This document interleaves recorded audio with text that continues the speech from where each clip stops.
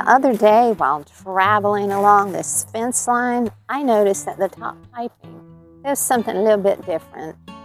It happened to be on top of the piping, but it was larger and still black. Fortunately, I recognized that it was a rat snake. Rat snakes are part of a group of snakes called non-venomous. That means that he is non-venomous, but he has constrictor-like behavior. He let me stay with him for about 30 minutes as he traveled along the fence line gracefully and eventually making his way up into the trees. It's a pretty cool video to film, so I'd like to share that with you if you have a few minutes. Plus, we'll learn a little bit of something about rat snakes and love your feedback as well. So if you're ready to get started, let's go.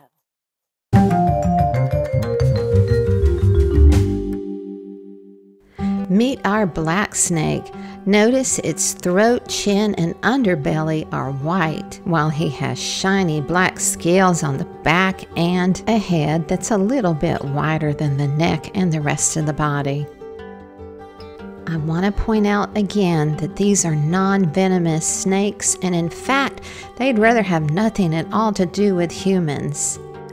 I didn't want this guy to feel threatened, so I used my zoom lens to do most of the filming. This was his first unsuccessful attempt at climbing to a tree.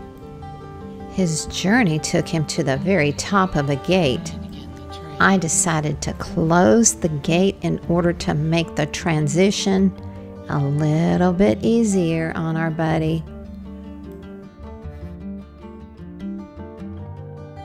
There we go. That'll be better. Most black snakes are between 3.5 to 7 feet long. We estimated that our buddy here is probably close to 6 feet.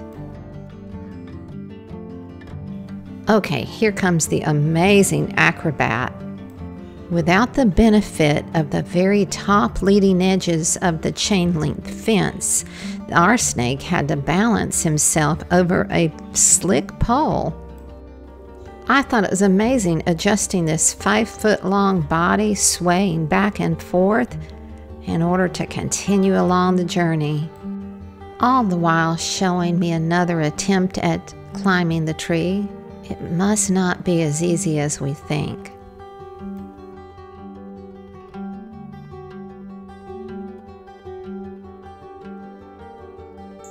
It's just bewildering how he was able to hang on.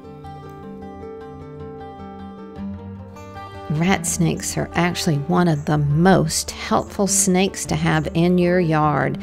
Their diet consists mainly of pests that you don't want near your home, like rats, mice, moles, and insects. And yes, they can even eat copperheads. We also feed and house our birds. Therefore, I strongly recommend if you put predator guards around your birdhouses and feeders, you won't have any conflicts with these guys. When they feel threatened, they'll release a foul-smelling, musk-like odor that is considered an imitation of what poison would taste like.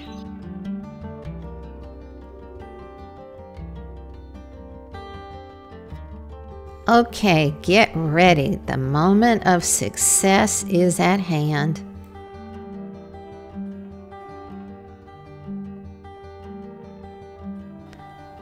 It seems like this perfect little branch was just the right bridge to hoist him up into a tree where he can stay put while he searches for the next delicious meal.